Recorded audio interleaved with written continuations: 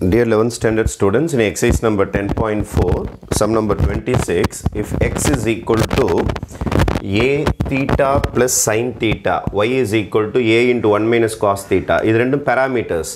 x வந்து theta கூட friendshipல இருக்கும், y யும் theta கூட friendshipல இருக்கும். அதனால டைரக்டா dy by dx கண்டுபிடிக்க முடியாது. நம்ம என்ன செஞ்சாவணும்னா ரெண்டு சம்மா இத போட்டாவணும். ஃபர்ஸ்ட் நான் y sum ஸ்டார்ட் பண்றேன் பாருங்க. y is equal to a into 1 minus cos theta. நான் இத differentiate with respect to theta தான் போட முடியும். ஏன்னா இங்க theta தான் நமக்கு independent variable. அதனால dy by d theta தான் எழுத முடியும். a constant அப்படியே இருக்கட்டும், 1 differentiate பண்ணா 0 minus sin theta differentiate பண்ணா cos theta differentiate பண்ணா minus sin theta.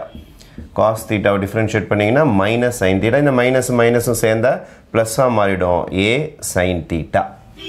இதான் dy by d theta.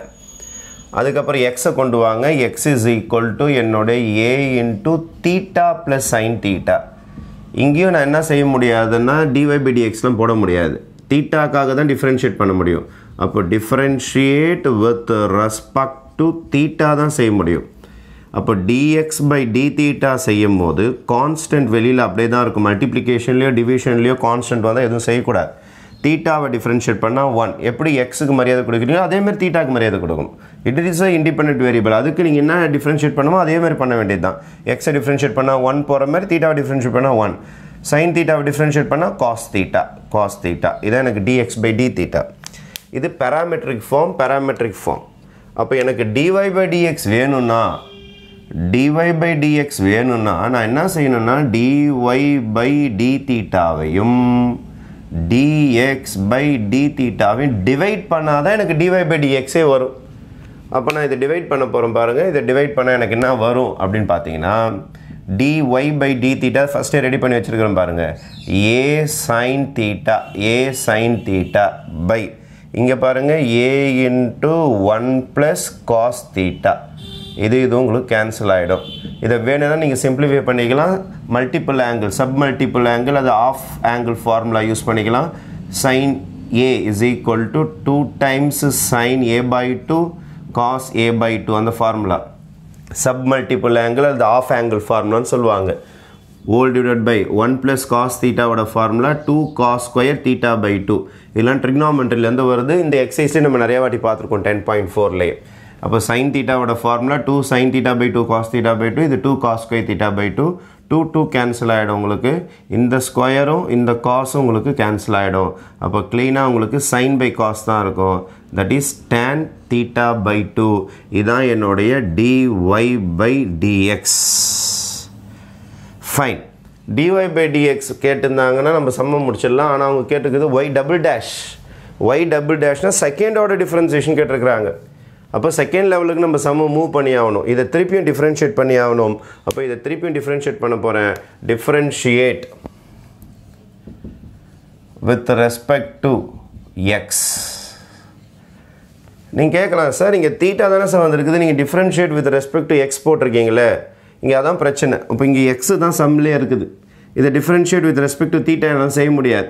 இங்கே எக்ஸ் இருக்கிறதுனால differentiate with respect to X செஞ்சால் தான் இந்த சம் இந்த மாதிரி மாறும். D square Y by dx square. இதுக்கு பேர் தான் செகண்ட் ஆர்டர் டிஃப்ரென்சியேஷன், ரெண்டாவது டிஃப்ரென்சியேஷன். இது dy by dx first order differentiation. ஒரு வாட்டி டிஃப்ரென்ஷியேட் பண்ணியிருக்கிறோம் எக்ஸுக்காக தீட்டாக்காக தான் பண்ணோம், ஆனால் எக்ஸுக்காக மாற்றிட்டோம். இப்போ செகண்ட் ஆர்டர் டிஃப்ரென்ஷியேட் பண்ணும்போது differentiate with respect to X தான் போட்டாகணும். போடும்போது இது D square Y by dx square ஆகிடும். அப்போ டேன் எப்படி சார் டிஃப்ரென்ஷியேட் பண்ணிங்கன்னா டேனை டிஃப்ரென்ஷியேட் பண்ணலாம். ஏன்னா உங்களுக்கு நல்லாவே தெரியும் theta is a function of X, theta is a function of Y. இங்கே ஒய் எக்ஸ் எல்லாமே இருக்குது. அதனால் இது டிஃப்ரென்ஷியேட் பண்ணி தான் ஆகணும். இப்போ டேனை டிஃப்ரென்ஷியேட் பண்ணால் சீக்கன் square theta by 2 again chain rule போட்டாகணும். Again chain rule. இங்கே தீட்டா பை 2 இருக்குதுல்ல, அப்போது D by D theta of theta by 2 போட்டு தான் ஆகணும். நீங்கள் கேட்கலாம், என்ன சார் நீங்கள் எக்ஸுக்காக டிஃப்ரென்ஷியேட் பண்ணணும்னு சொன்னீங்க, ஆனால் தீட்டாவை போய் டிஃப்ரென்ஷியேட் பண்ணுறீங்க. சரி, டேனை டிஃப்ரென்ஷியேட் பண்ணி சீக்கன் ஸ்கொயருக்கு போட்டால் கூட பரவாயில்ல, திருப்பி தீட்டா பை 2வையும் போய் தீட்டாக்காக டிஃப்ரென்ஷியேட் பண்ணுறீங்களா சார்? தப்பு தானே சார். எக்ஸுக்காக டிஃப்ரென்ஷியேட் பண்ணும்போது தீட்டாக்காக எப்படி சார் டிஃப்ரென்ஷியேட் பண்ண முடியும் அப்படின்னு நீங்கள் கேட்கலாம். இந்த இடத்துல நீங்கள் ஒரே ஒரு ஞாபகம் வச்சுக்கணும், நம்ம சாதாரணமாக ஒய்யை டிஃப்ரென்ஷியேட் பண்ணால் என்ன செய்வோம்னா ஒய்யை டிஃப்ரென்ஷியேட் பண்ணால் 1, ஆனால் இது சம்மந்தம் இல்லாத லெட்டர்ன்றதுனால dy/dxன்னு எழுதிடுவோம், dy/dxன்னு எழுதிடுவோம். இதே y ஸ்கொயருக்குன்னு வச்சிங்களேன், y ஸ்கொயரை டிஃப்ரென்ஷியேட் பண்ணுவோம், 2yலாம் போட்டுருவோம், 2 - 1. ஆனால் மறக்காமல் கூட என்ன எழுதுறோம்னா dy/dxன்னு எழுதிடுவோம், dy/dx. எதுக்கு சம்மந்தம் இல்லாமல் நீங்கள் டிஃப்ரென்ஷியேட் பண்ணுறீங்களோ அது கூட அந்த dy/dxன்னு எழுதுகிற மாதிரி இங்கே தீட்டாக்கு சம்மந்தம் இல்லாமல் நீங்கள் டிஃப்ரென்ஷியேட் பண்ணிக்கிறீங்க. டிஃப்ரென்ஷியேட் பண்ண சொன்னது எக்ஸுக்கு, ஆனால் நீங்கள் பண்ணின்னு இருக்கிறது தீட்டாவுக்கு. அதனால் நீங்கள் எப்போதுமே தேவையில்லாத லெட்டர் நீங்கள் டிஃப்ரென்ஷியேட் பண்ணுறீங்க, அது ஃபங்க்ஷன் ஆஃப் எக்ஸாக இருந்தால் கூட அதை டிஃப்ரென்ஷியேட் பண்ணுறீங்கன்னா மறக்காமல் நீங்கள் இது கூட ஒரு சஃபிக்ஸ் போடணும். யாருன்னா dθ/dx. இதோட மீனிங் என்னென்னா, நான் எக்ஸுக்காக தான் டிஃப்ரென்ஷியேட் பண்ண வந்தேன், ஆனால் இங்கே ஃபங்க்ஷன் ஆஃப் எக்ஸ் இருக்குது, தீட்டாலாம் ஃபங்க்ஷன் ஆஃப் எக்ஸாக இருக்குது, அதனால் நான் டிஃப்ரென்ஷியேட் பண்ணிட்டேன். ஆனால் நான் தேடி பார்த்து எக்ஸு கிடைக்கல, அதனால் நான் தீட்டாவை டிஃப்ரென்ஷியேட் பண்ணிட்டேன், ஆனால் எக்ஸுக்கு தான் டிஃப்ரென்ஷியேட் பண்ணணும்னு சொல்லிட்டு பக்கத்தில் நீங்கள் என்ன டிக்ளேர் பண்ணனா dθ/dxன்ற ஒரு லெட்டர் நீங்கள் ஒரு இதை சேர்த்தாகணும், டிஃப்ரென்ஷியலில் சேர்த்தாகணும்.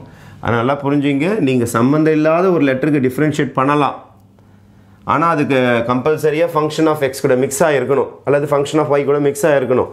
பண்ணிவிட்டு எந்த லெட்டருக்கு நீங்கள் டிஃப்ரென்ஷியேட் பண்ணீங்களோ அதை நியூமரேட்டர்லையும் dθ/dx. எப்போதும் நம்ம ஒய்க்கு செய்கிற மாதிரி ஒய்யை டிஃப்ரென்ஷியேட் பண்ணால் dy/dxன்னு போடுவோம். நம்ம எக்ஸுக்கு தான் இந்த சம் எக்ஸுக்கு தான் ஓடும், ஆனால் ஒய்ன்ற லெட்டரும் ஃபங்க்ஷன் ஆஃப் எக்ஸ்ன்றதுனால அதை நம்ம மிஸ் பண்ண முடியாதுனால y² 2yன்னு போடுவோம், ஆனால் கூட dy/dxன்னு போட்டுருவோம். அதே மாதிரி இங்கே தீட்டாவுக்கு நீங்கள் டிஃப்ரென்ஷியேட் பண்ணிவிட்டு மறக்காமல் dθ/dx சேர்க்கணும். இது ஒரு யூனிக்கான சம், இதை miss பண்ணுறாதீங்க. This is a very very very very important step. எது dθ/dx. Finally to conclude the some, secant square θ/2, தீட்டாவை டிஃப்ரென்ஷியேட் பண்ணால் 1/2 ஆகிடும், into dθ/dx. dθ/dx can be written as 1/dx/dθ. ரெசிப்ரோக்கலாக எழுதலாமா? dx/dθ. அதுக்கடுத்தது 1/2 secant square θ/2 dx/dθ. எங்கேயாவது கண்டுபிடிச்சி வச்சுக்கிறீங்களா பாருங்கள். dx/dθ அது இருக்குது பாருங்கள். dx/dθ தான் a into 1 plus cos square theta. a into 1 plus cos square theta a into 2 cos square theta கூட சொல்லலாம் நீங்கள். அப்போ a into 1 plus cos theta தான் உங்களுடைய dx/dθ. இதை சிம்பிளிஃபை பண்ணுறதுக்காக of secant square θ/2 into 1 by a 1 plus cos theta ஓட formula 1 plus cos theta ஓட formula 2 cos square θ/2 2 cos square θ/2. அப்போ இதை கேன்சல் பண்ணிட்டீங்கன்னா இது secant square தானே உங்களுக்கு, இது cos square, இது 1 by cos என்ன ஆகிடும் உங்களுக்கு, secant square ஆகிடும். மேலே ஏற்றிக்கிறேன். அப்போது உங்களுக்கு ஆன்சர் என்ன வரும்னா 1/2 2 2 4 a. ஆல்ரெடி இங்கே ஒரு secant square θ/2, இது வேறு மேலே ஏறிச்சுன்னா அது ஒரு secant square θ/2 மாறிடும். லாஸ்ட்டாக இது பேர் y double dash, இது பேர் y double dash. Therefore the last stage will be y double dash is equal to 1/4a secant square θ/2. This is my final answer. இதோட சம் கன்க்ளூட் ஆகுது. இது இல்லாமல் இன்னொரு கண்டிஷன் ஒன்று கேட்டிருக்கிறாங்க. theta is equal to 90 degree na at theta is equal to 90 degree na what is y double dash னு கேட்டிருக்காங்க. y double dash கண்டுபிடிக்க சொல்லியிருக்கிறாங்க. எடுத்து வந்து இங்கே சப்ஸ்டியூட் பண்ணுங்கள். இப்போ y double dash is equal to 1/4a secant power 4 இல்லை square sorry, this is secant power 4 pi/2. Already இங்கே ஒரு pi/2, இங்கே வேறு ஒரு 2 இருக்குது தெரியுதா உங்களுக்கு, θ/2. தீட்டாவே ஒரு pi/2, தோ ஒரு 2 வேறு டினாமினேட்டர் இருக்கனால இது pi/4 மாறிடும். அப்போ y double dash equal to 1/4a into secant 45 cos 45 na 1/√2, secant 45 na வெறும் √2. அப்போ √2 whole power 4 இப்போ root 2 into root 2 2 ஆகிடும், root 2 into root 2 2 ஆகிடும், 2 2 4 மாறிடும். அப்போ y double dash is equal to 1 by 4a into 4. ரெண்டுத்தையும் கேன்சல் பண்ணிங்கன்னா your ultimate answer will be 1 by a. அதான் உங்களுக்கு ஆன்சர் கேட்டிருக்கான். You have to prove that y double dash is equal to 1 by a. This is the end of this proof. Okay. இது parametric form of differentiation. Okay. I think now it is visible. அந்த கீழ் portion மட்டும் இன்னொரு வாட்டி பார்த்துங்க. y double dash is equal to root 2 4 times multiply பண்ணியிருக்கோம். root 2 into root 2 into root 2 into root 2 அப்போ 4 வருது. 4 4 cancel ஆயிடுச்சு. Answer is 1 by a. Okay. Thank you.